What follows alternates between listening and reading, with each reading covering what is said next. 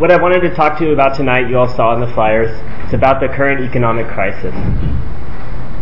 And the basic history of the crisis, what's gone over the last few years, the basic story is pretty much clear to everyone, or clear enough to everyone. If you take a look at the different information sources you can find in the internet or elsewhere, you can get a general idea of the so-called chain reaction that ran from a rather new and exotic sector of the securities trade with the whole alphabet soup of securities, asset-backed securities, ABS, CDOs, CDSs, and all kinds of new terms that we've gotten to learn. This chain reaction ran from disturbances in that section of the financial sector to a near total collapse of the banking system and to a near collapse of the general economy, the entire economy itself. The effects of it have been enormous. Statisticians report potentially 50 million additional deaths from starvation, skyrocketing unemployment numbers in the more advanced countries, a dramatic drop in industrial production and in exports. The crisis already has a few bankrupt states under its belt, and currencies across the globe are tanking. So the crisis is here. And how has the general public reacted to all this? On the one hand, with a great deal of moral outrage. Outrage at London city boys or the guys on Wall Street who didn't understand their own creations, who did irresponsible business that was doomed to fail from the beginning. These guys have the worst reputation that they've had in years, perhaps since the 80s. On the other hand, that moral outrage has long since turned into the hope that the banking system itself get back onto its feet as soon as possible. Most people, faced with the consequences of a failure of the banking system, hope that the same banking system, whose agents they constantly criticize in very, very harsh moral tones, that they get back to business. Perhaps with the one change that their business be more reliable and more secure in the future. Same business, more reliable, more secure. And for that reason, so that the economy can get going again, most are willing to make many sacrifices. The unions, on the one hand, especially in the auto industry, making compromises on wages and working hours. Many people also accept that America needs to raise its savings rate. Well, what that means is most people will have to accept the limits that their poverty imposes on them. If you have no income, no job, no assets, that also means you're not allowed to have a house. That's basic economic sense. Others will have to recognize that they can't afford a second automobile or a first automobile, regardless of how much they might need it. And these are all the costs people are willing to bear for a return to the status quo. And by doing that, by hoping for and even demanding a return to the normal state of affairs, people are ignoring the lessons that the crisis itself has to teach us about the capitalist economic system and what its consequences are for its inhabitants. The lessons that the crisis itself is teaching, that's what I want to talk about tonight. I want to draw some simple conclusions from what we've had to experience over the last few years of the crisis. Perhaps some of these conclusions might even seem obvious to some. But one thing's for certain, if the conclusions I might draw from the crisis seem obvious, they're certainly not being taken seriously. What I mean by that, I hope, will become more clear.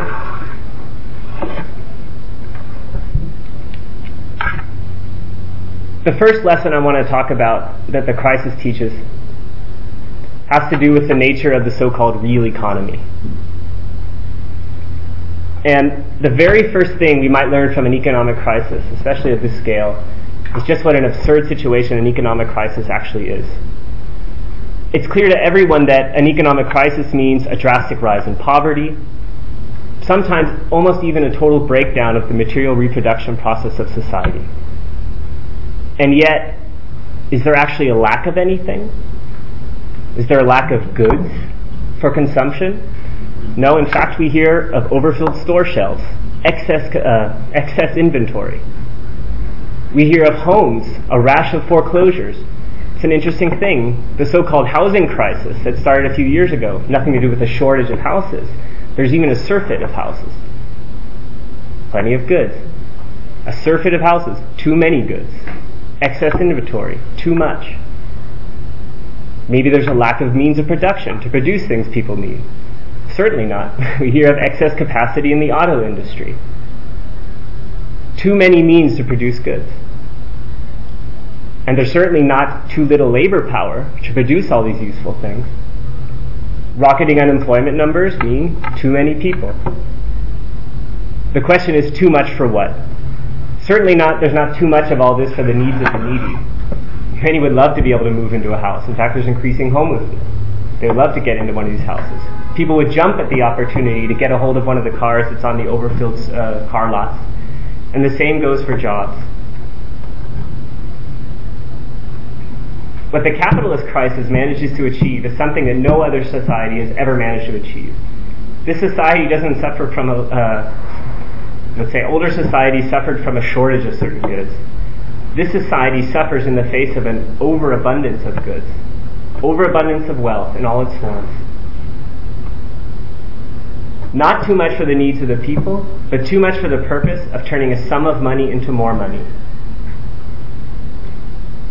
Too many houses, too many goods, too many means of production, and too many people for that purpose. Taking a sum of money and making more out of it. And if that's the case, then these goods are deemed useless. Poverty rises, goods are wasted, means of production wasted, raw materials too.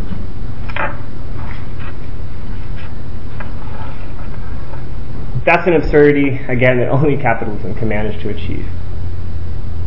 That's not a reason to hope for the recovery of it. Maybe it's a reason to question that kind of economic system. But that being said, there is, of course, one thing that there is a shortage of at the moment. Credit. We've all heard the term credit crunch, relatively new term for me. A credit crunch, too little credit. What does that actually teach us? If in this economy there's too little credit, then everything else stops. Material production stops. Clearly, credit is the most decisive economic resource in this economy.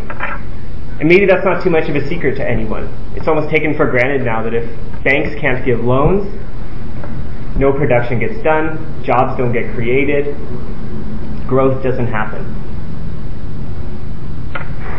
But that's actually quite a remarkable fact, given the fact that credit itself, borrowed money, doesn't in and of itself contribute anything to the physical process of production. Credit, borrowed money, doesn't facilitate labor, doesn't make working any easier, doesn't create machines with which goods could be produced, and it doesn't create raw materials.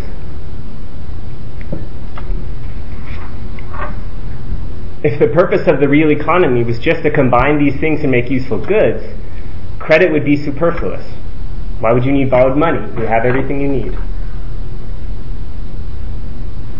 And a credit crunch certainly couldn't affect the real economy. Wouldn't be a shortage of it, you wouldn't need it. But clearly credit is useful for this economy. The question is for what? Credit is useful for financing production. What does that mean?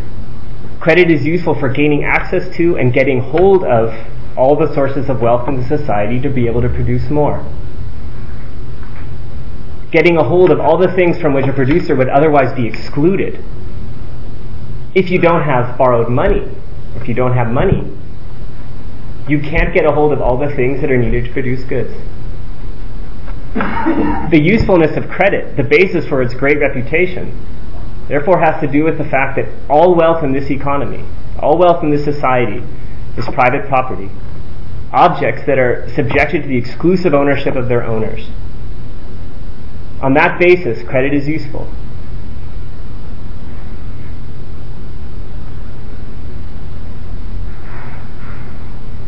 That's a remarkable thing. Everyone takes for granted. Money, borrowed money is useful. If you don't have loans, you can't do anything. only because everything won't be used for production, not for goods, unless the owners of those goods have their money needs satisfied. What that means is credit's usefulness is based on the fact that everything is subjected to the rule of private property in this economy. That's an unpleasant fact. So, in the form of credit, this power to get access to and get hold of goods, all the sources of wealth, in order to produce more money. In the form of credit, that goods becomes a tradable commodity. It can be bought and sold, or rather lent and borrowed. A bank advances a sum of money to an employer, who's allowed to use that property as if it were his own, gets a hold of the money, can produce more money, pays the bank back. The price that an employer needs to pay for that power is interest. Obvious enough, but what does that mean? That means credit is only, or getting credit, is only a useful transaction for a capitalist, or for, say more neutral, a producer in the so-called real economy, is only a useful transaction if he can use that money in order to command labor, other people's labor, in such a way as to produce more wealth for himself, higher than the interest rate. Credit is only useful to him if he can use it to make a profit. And credit does just that. It expands a producer's ability to command labor, to exploit it, to create additional profit. That's what he uses credit for.